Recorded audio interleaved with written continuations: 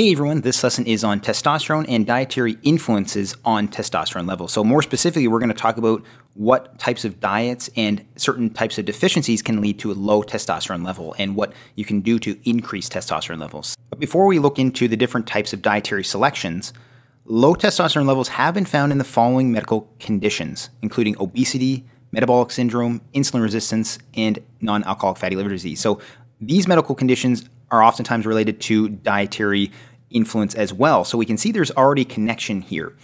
And low testosterone levels have been demonstrated to be associated with certain nutrient deficiencies in dietary selection. We're going to talk about those in the next upcoming slides. So we're going to first talk about 5 different deficiencies that can lead to low testosterone level. One of them is zinc deficiency. So zinc is required for spermatogenesis, so production of sperm, and zinc deficiency can lead to hypogonadism, so low gonadal functioning or low functioning of testes. So where can we get zinc? Zinc can be taken in from our diets in meat and fish and legumes as well. So zinc deficiency, again, can lead to low testosterone level, can lead to hypogonadism, and we can find zinc in meat and fish and legumes. The second type of deficiency that can lead to low testosterone levels is selenium deficiency. So selenium is actually required for testosterone biosynthesis, so the production of testosterone. And we can get selenium in the following: Brazil nuts, green vegetables, and mushrooms. So selenium deficiency can cause a low testosterone level, and we can get selenium in Brazil nuts, green vegetables, and mushrooms. The next deficiency that is associated with a low testosterone level is a vitamin E deficiency. This seems to be more due to its influence with zinc. So vitamin E may help prevent zinc deficiency. So if there's a vitamin E deficiency, could also be associated with a zinc deficiency as well. And vitamin E can be obtained from dietary sources from nuts and certain vegetable oils as well. Vitamin D deficiency is the next type of deficiency that could lead to a low testosterone level. So this comes from the article entitled Effect of Vitamin D Supplementation on Testosterone Levels in Men. So this article found that supplementing men with vitamin D can increase testosterone levels. So vitamin D can come from fish, milk that has been fortified with vitamin D, and also vitamin D supplements, and through sunlight or exposure to sunlight that can lead to the endogenous production of vitamin D. So vitamin D deficiency seems to be associated with low testosterone, as vitamin D supplements can increase testosterone levels. The next deficiency that is associated with a low testosterone level is magnesium deficiency. So the reason why magnesium deficiency may lead to a low testosterone level is because magnesium is required for vitamin D activation and functioning. And as we just learned, vitamin D and vitamin D supplementation increases testosterone levels. So magnesium can come from green leafy vegetables and legumes. So those are a couple sources where magnesium can be found. So those are the 5 deficiencies that can lead to or that are associated with a low testosterone level. So a zinc deficiency, a selenium deficiency, a vitamin E deficiency, a vitamin D deficiency, and magnesium deficiency. These are the 5 deficiencies that are associated with a low testosterone level. Now we're going to talk about specific dietary selections. And the first one comes from this article entitled Hypogonadism and Erectile Dysfunction is Associated with Soy Product Consumption. So from that article, soy consumption has been linked to low testosterone levels. So soy consumption, so soybeans, soy milk, those types of foods may lead to low testosterone.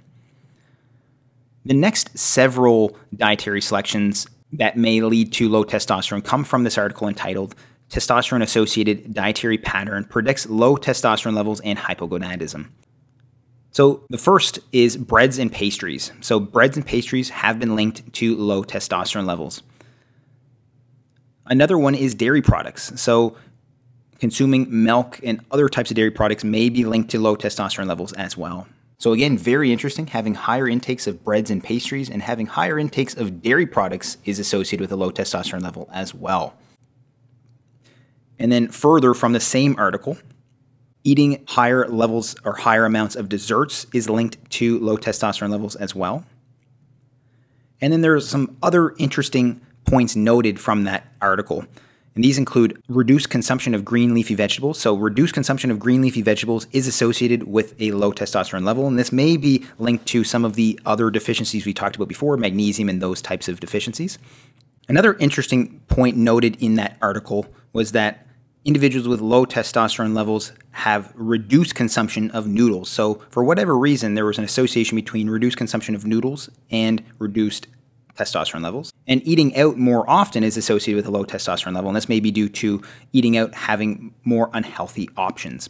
So again, eating desserts is associated with low testosterone levels, along with reduced consumption of green leafy vegetables in general, reduced consumption of noodles, and eating out more often is actually associated with low testosterone levels as well.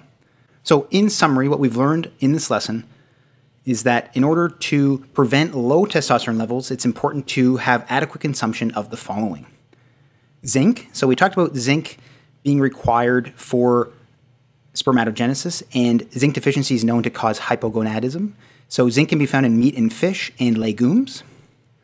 Selenium is also important to have in our diet. It's a trace element, but a selenium deficiency can lead to low testosterone levels because selenium is required for testosterone biosynthesis. And we can get selenium from things like Brazil nuts. The third is vitamin E. So vitamin E is tied to zinc. So if there's vitamin E deficiency, this can lead to a zinc deficiency. So this is the reason why we want to have adequate levels of vitamin E in our diet, and we can get this from things like vegetable oils. Vitamin D is also important as well. We saw by that article that vitamin D supplementation can increase testosterone levels. So we can get vitamin D from things like fish, fortified milk, and sunlight. The fifth is magnesium. So magnesium is important because a magnesium deficiency can lead to issues with vitamin D activation and functioning. So we can get magnesium from things like green leafy vegetables. So those are the 5 dietary deficiencies that can lead to low testosterone levels. And it's also important to have adequate consumption of green leafy vegetables and possibly noodles as well. Now it's important to avoid the following foods. These include soy products. So soy products have been noted to be associated with low testosterone and hypogonadism. The second is breads and pastries. So having high levels of intake of breads and pastries can lead to low testosterone levels. Dairy products as well, and desserts. And interestingly, eating out more often is associated with low testosterone level. And conversely, I didn't mention this before, but eating at home has a better predictor of having a more normal or elevated testosterone levels. So eating at home versus eating out is better for testosterone levels as well. So those are some of the dietary selections that are important for testosterone levels. So I hope you found this lesson helpful and informative. If you did, please consider liking, subscribing, and clicking the notification bell to help support the channel and stay up to date on future lessons. Thank you so much for watching, and I hope to see you next time.